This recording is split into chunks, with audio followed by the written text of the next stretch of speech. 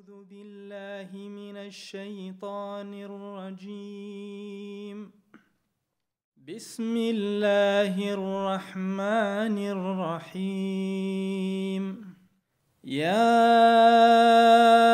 أيها الذين آمنوا اتقوا الله حق تقاته ولا تموتن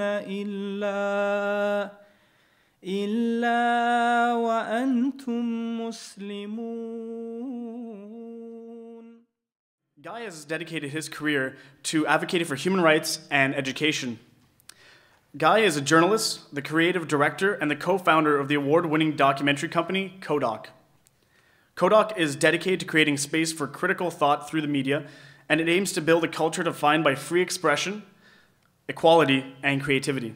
So please help me give a warm welcome all the way from London, England, Guy Gunaratne.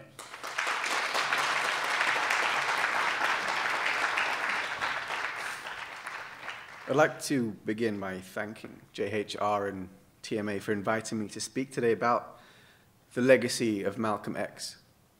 It's truly an honor, not only just because I get to spend an evening with all of you here, but also to speak about a man that I can honestly say is one of the most influential in my life.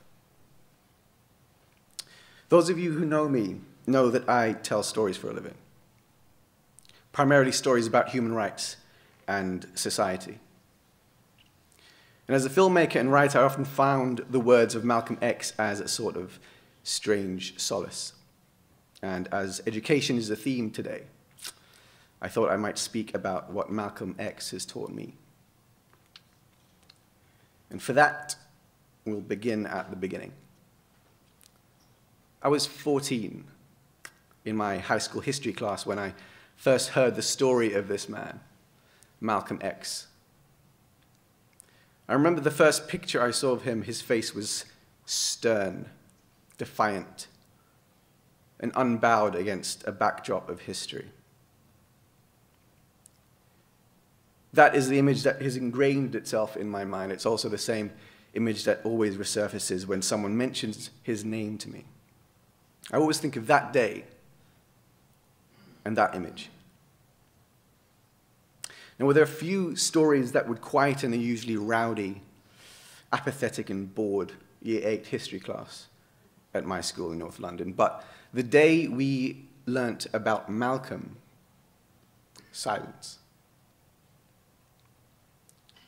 We watched as our history teacher, Mr. Wood, would play videotapes of his speeches. I heard his voice for the first time that day.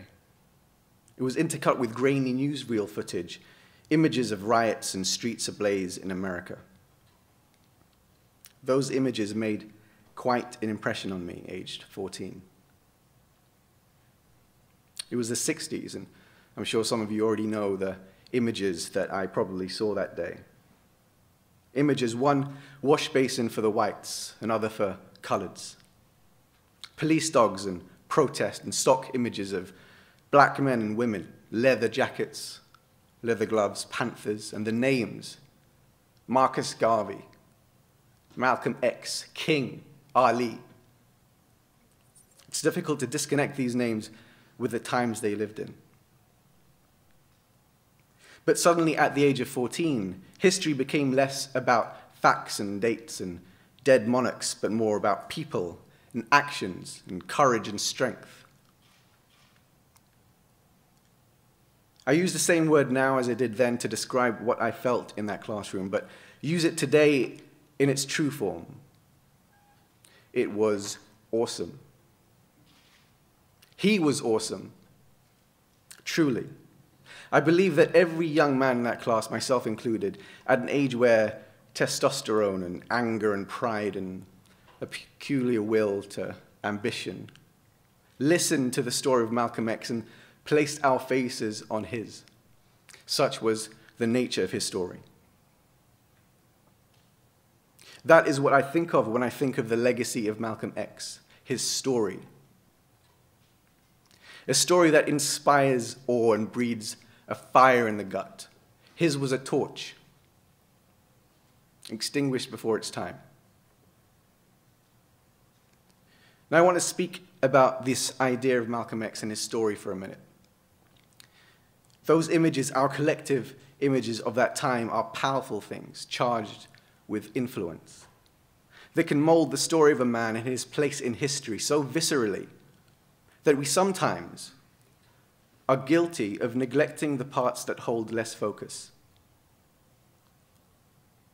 Today I'd like to talk about the chapters of Malcolm's story that many people dismiss as parentheses. And I'll tell you why. Here is a battered old dog-eared copy of Malcolm X's autobiography. Now I don't know if you're familiar with the story behind the writing of the book, but you know that at the time of its writing, he was one of the most recognizable faces in the world, and he was determined that his story would be told on his terms. Malcolm X and the book's writer, Alex Haley, would actually fight about the interpretation of the events in his life, and the book itself reads as a psychological tale of inner struggle, of a man trying to pick apart his own reflection by describing it. He was organizing his life into a story arc, and it's a story I'm sure lots of you are familiar with. It began on the streets of Harlem, where he turned to street hustling. That period would be followed by his years in jail, his conversion to Islam, and it was then that he became one of the most influential political figures of his time. As his story is told and retold today, it has become a story of many Malcolms. As with most public personalities, we tend to choose which of his contradictory incarnations we prefer to remember. It could be Malcolm Little, the homeboy, the hoodlum, the young Malcolm, the hustler who called himself Red, Malcolm the thief, Malcolm the prisoner, Malcolm the Muslim, Minister Malcolm X, Malcolm the follower, the devotee, Malcolm the anti-white demagogue, and finally, perhaps, Malcolm the martyr. I ask all of you, which of these Malcolms comes closest to your interpretation of him? We define our heroes by their stories, and when I was young, it was the minister Malcolm X that I was attracted to most. His words were so charged with passion and a sense of himself, and I guess as a young man trying to define myself, an image of a man with such purpose was inspiring. And his words, his were speeches that inflamed with every word, shocked the status quo and thundered the air. How could anyone at that age not be enraptured? This was Malcolm at his most fierce, but also his most divisive. He made a great impact on me. The Malcolm of that period of his life was all I needed at that point in my life. I became more and more politically active and engaged in discussion about the important issues and debates of the day. But then something happened. I got older. And the older I became, the more and more I read, and less I agreed with that particular incarnation of Malcolm X. The man of that period, as Minister Malcolm X of the Nation of Islam, said some incredibly incendiary things, some would even say dangerous. He was so bound by the nation that I felt less and less enamored with his ideas, and he would in fact become, as he grew out of being a follower, and become a true leader, unbound by doctrine in his later life. I've often wondered what would have become of my understanding of Malcolm and my own political views if I hadn't read beyond that point. Had I stopped at Malcolm at his most dogmatic. But then I remember coming to a passage in his book where he, almost as an aside, wrote this. People are always speculating why I am as I am. To understand that of any person, his whole life from birth must be reviewed. All of our experiences fuse into our personality. Everything that has ever happened to me is an ingredient. Everything that has ever happened to me is an ingredient. Suffice to say, I read on, having understood that Malcolm the angry man on the soapbox was only an ingredient of what he would later become. Now, it does, I know, feel strange talking this way of a story and a legacy of a real flesh and blood man that walked the earth. But such is the weird fascination we have over our icons that we allow ourselves to define them and be defined by our alignment with them. But the thing I learnt was that Malcolm X was someone who was constantly learning, examining and re-examining his own views, thinking critically about how he saw the world around him. It made me wonder why we don't do the same when we discuss his life and his legacy. Why is it when we think of Malcolm, we always gravitate towards that one image? This was a man for whom education meant keeping an open mind. That it was necessary for the intelligent search for truth, as he called it. He was dedicated to intense study of himself as well as the world he lived in. A man like this is destined never to stay the same. I ask today to try to re-examine Malcolm's story and thus reassert his legacy for our times. For I believe there is a far more provocative, powerful incarnation of Malcolm X that most people have barely gotten to know. It's the Malcolm of his final chapters. No longer the familiar personality of his nation days. The Malcolm of his final chapters was, yes, a moderate. The man whose insatiable curiosity had him leave the United States, broadening his horizons still further when in 1964 he made his Hajj, his pilgrimage to Mecca. The Malcolm whose experience in the Holy Land had changed him. As always, we go to his words. In a public letter sent from Mecca, Malcolm X writes about his life-changing experience. In his words, you can hear almost the sense of relief he feels, having seen a form of brotherhood that encompasses whites and blacks, something he thought never possible. He writes, "Throughout my travels in the Muslim world, I have met, talked to, and even eaten with people who in America would have been considered white. I have never before seen a more sincere and true brotherhood practiced by all colors together." He goes on to say, "You may be shocked by these words coming from me. But on pilgrimage, what I've seen and experienced has forced me to rearrange much of my thought patterns and toss aside some of my previous conclusions. Despite my firm convictions, I have always been a man who tries to face facts and to accept the reality of a life as new experience and new knowledge unfolds it." He signed the letter not as Malcolm X, but as El Hajj Malik El Shabazz. Yet another transformation. Education is the constant rearrangement of conviction. This is what Malcolm's story teaches us. An openness of mind that allows you to transform yourself again and again, forces you to shake loose the rigidity of thought.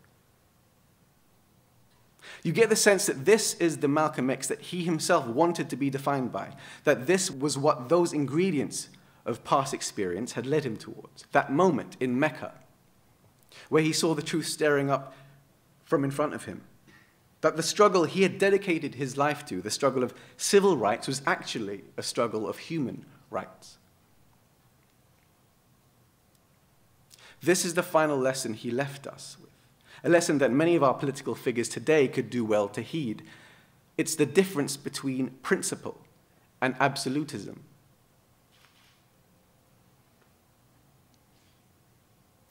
There are those who, through some indefinable quality, can grasp the narratives of their own time, brilliant minds, that can command their will to a purpose. That is what Malcolm shows us is possible with his story, not a part of his story or a period of his story, but his entire story.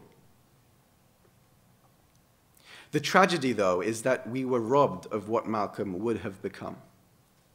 a figure in the center ground that called for those on both sides of the racial divide to come together to forge a stronger union. We will never know what that figure of Malcolm would have gone on to achieve. Which brings me to my final point. There are many out there who believe that those who do not prescribe to a fixed political designation, who don't fall on the left or right of a spectrum, but inhabit instead what is derisively termed the gray area in between, lack somehow the same sense of urgency needed for action. They claim that the voices of the center ground are forever condemned to be drowned out by the passion of those on the extremes, as if passion in politics are exclusive to the fringes. Where are the firebrand leaders of the center ground, they ask. Well, how I wish Malcolm would have lived long enough to represent that figure for some of us. For me, Malcolm X is a teacher, a needle on a compass. His story has taught me many things, but the most important lesson, I think, is this. People are not fixed. People are not fixed products of their circumstance. They can change, evolve, transform into better representations of themselves, and so can our politics. By casting ignorance aside and forging ahead with education, by being open to struggling with ourselves sometimes, with constant reevaluation and critical thinking.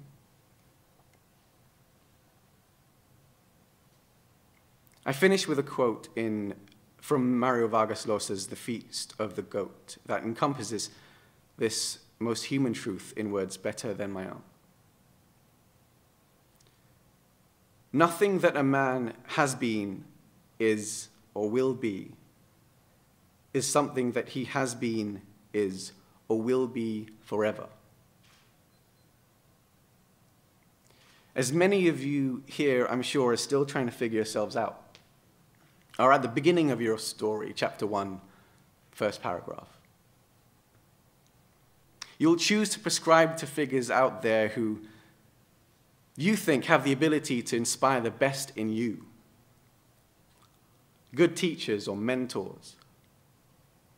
Or indeed public figures like Malcolm who have the ability to influence the way you see the world. Great lives leave an imprint, and what I think, finally, Malcolm's story has taught us is always, always finish the book. Thank you.